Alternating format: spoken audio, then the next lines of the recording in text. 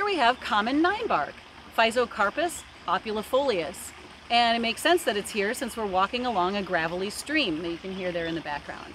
It's called ninebark because of the many layers of peeling bark. This is a multi-stemmed shrub that's sometimes used as an ornamental, in part because of its decorative bark. The leaves are alternate and simple, and they're three-lobed.